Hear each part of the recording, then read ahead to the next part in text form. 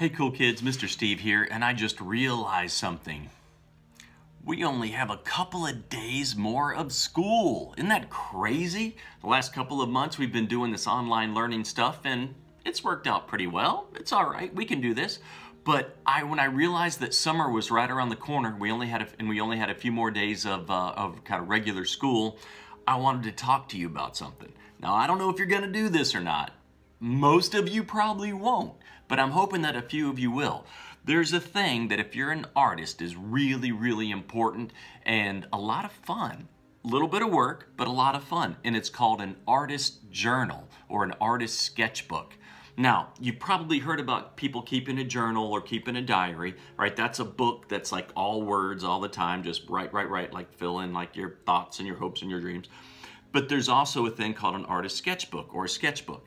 And a lot of people think that a sketchbook is only drawings, only sketches. There's something in between those two that crosses over and blends them together. And that is an artist journal or an artist sketchbook. When I discovered that you could combine those two things, it was like, bing, great ideas just exploded in my head. So here is my most current artist sketchbook. I used to call it my fishing journal or my fishing log because whenever I'd go on canoe camping trips or fishing trips, I'd write about it here in my book.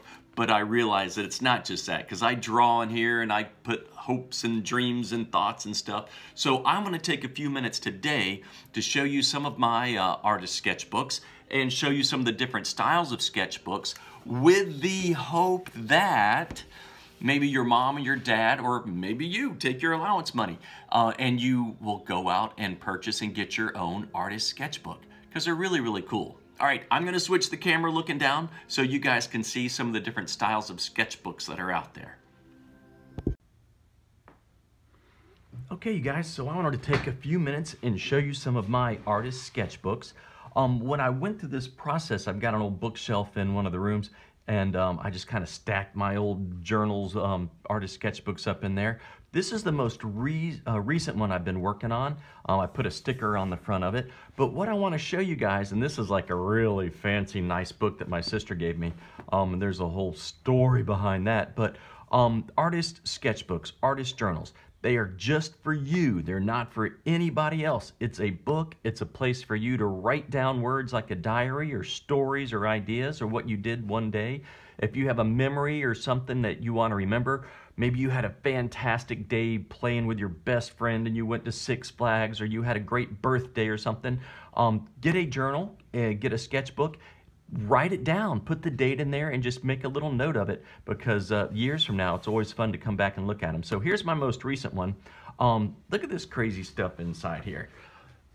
So this is just the inside cover. And you know how important I think doodling is. That's why I'm always showing you guys these doodle lessons. But we'll talk about this in a minute. Well, actually, we'll talk about it right now. The single most important thing, once you have decided which kind of journal that you want, which kind of artist sketchbook you want, is on the inside cover. You need to write your name. This book belongs to Steve Shaw. You put your name inside there. Also put a phone number, your mom's phone number, your dad's phone number, both your mom's and your dad's phone number.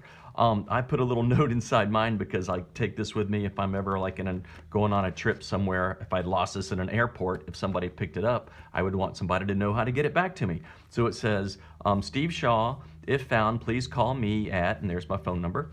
I'll pay shipping. I'll give you a reward. I'll tell everyone I know what a great person you are. I'll do pretty much whatever it takes to get this book back. Thanks, Steve. So that's the note. If you ever lose your book, somebody can get it back to you.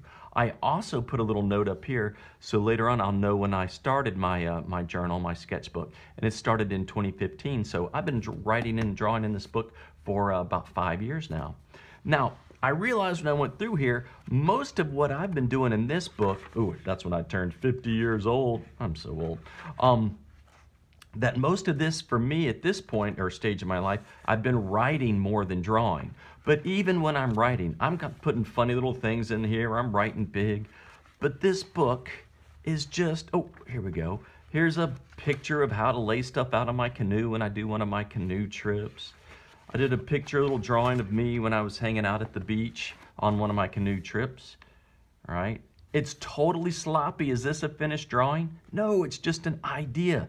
And that's what your artist sketchbook or journal is for, is just to put some ideas in there.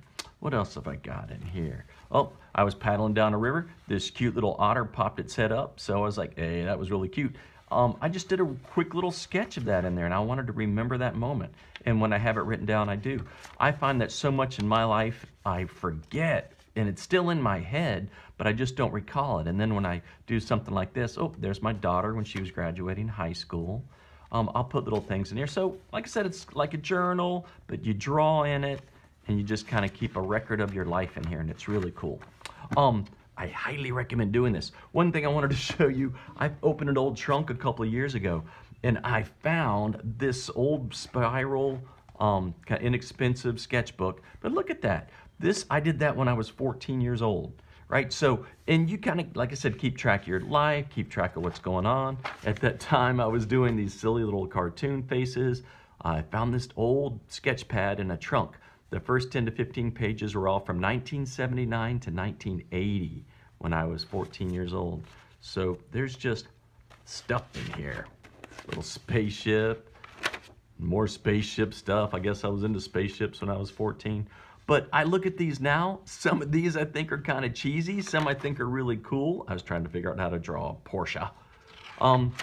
Others are great. Others are not so great. But the important thing is, you have a place to draw. The good, the bad, the ugly. You just leave it all in here, whether it's finished or not. One thing you're not gonna see in here, and I don't ever want you to have in your sketchbooks, don't X anything out, don't cross anything out, all right? It's just you. You do the best you can and you learn from what you're doing, but don't scribble things out because you don't learn from that. All right, there are different types of sketchbooks. There are hard-covered sketchbooks, there's soft-covered sketchbooks, there are sketchbooks that have spirals to hold them together. There's sketchbooks that are just bound on the back like a regular book. So you've just got to experiment with these a little bit and see which ones you like. This is these books I bought when I was in art school because they're nice and big, so it's big for drawing. So I had a class on learning how to draw people. So I was trying to learn how to draw people, and the bigger size like this made it a little bit easier for me to draw people because it was kind of life size. All right. Now, yeah, some of these are not so good, but you're learning. You're keeping a record of all the stuff. I actually didn't do that. My teacher did that one, but I did that. So you're learning. So you're going to keep everything in here. I think for most people, this is probably too big. The one I'm using right now is this size because I can put it in a backpack, or actually, I can actually put this in a big gallon Ziploc baggie, and if I'm going on a canoe trip, I don't have to worry about it getting wet. But this is a hard bound. All right, so is this. This one's kind of cool. This was my last journal that I used. I've marked a couple of pages in here. Keep track of your life. Draw things, where you are, what's important, what's pretty, things that drive you crazy. Now, one thing I do try to tell people, if you're gonna use it as part of a diary or a journal kind of thing, don't write anything mean in here. If you're really mad at your sister and she's driving you crazy, it's okay to write in here, my sister's driving me crazy right now, but don't go writing mean or hateful stuff in here because that doesn't do anybody any good, all right? So I put pictures of fish in here. Oh, there we go. This is when my son won the home run derby about 5 years ago. We were really proud of him. Silly little notes all over the place. It doesn't have to make sense to anybody but you, all right? So have fun with these. Different sizes. This is a little bit smaller. One thing I did want to warn you about. If you go to bookstores, you can get a big sketchbook like this. I bought this sketchbook probably 15 years ago. And for me, mentally, there's something wrong with this sketchbook. Can anybody guess what it is? Take a look at this. There's something majorly wrong. It's too big. I am totally intimidated by this. It's like an inch and a half thick of all this beautiful white paper. The book itself is gorgeous. I love this, and it's a great size for drawing and sketching and all that. But it's so big, when I open it up, my brain goes, oh, I'm never gonna be able to fill that in. That's too much, that's too big. So if your brain gets intimidated, go with something a little bit smaller. I went on Amazon. Oh, let me show you something. This is funny. This is this is so old that the cover and stuff is falling off of it. This was when I was in college the first time around, and I was kind of figuring out what I wanted to do. I knew I wanted to draw. I was also intimidated by this sketchbook.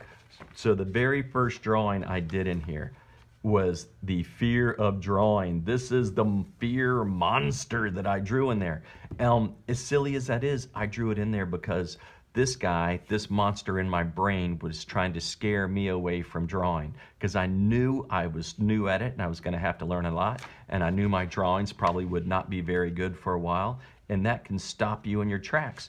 Don't let that happen. So I put this monster in here to remind me that no matter how ugly the monster is, I am going to keep drawing and try to get better and better and better.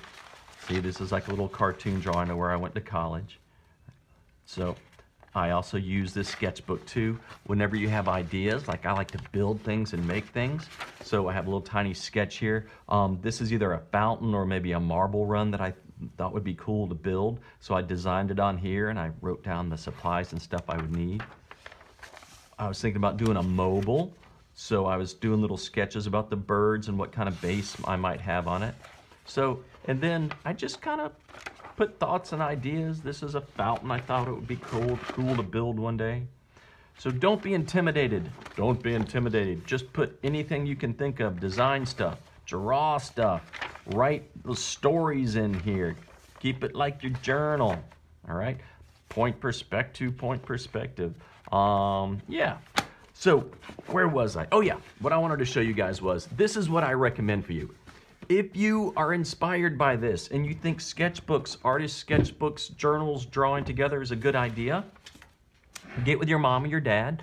Go on Amazon is probably the easiest place, but Michael's, most of the bookstores, supply stores will have them. Get an artist sketchbook. These all cost about, I don't know, $5 to $7. They are kind of fun on the cover. When you open them up, this sketchbook belongs to, you would put your name and I'd put your mom or dad's phone number there. But look inside. It's just nice, big, white pages. This one's kind of cool because it has like little inspirations in the corner. Create your own sunshine. Small steps every day. But this is just for you to draw in. All right? So this is one I really thought was cool. This one, I like that one because it reminds me of the pour paintings that I like to do. Let's see what it looks like on the inside. All right, this one's got like a little box on it. And does it have a place for your name? No, so you would write your name and the date right there and a phone number.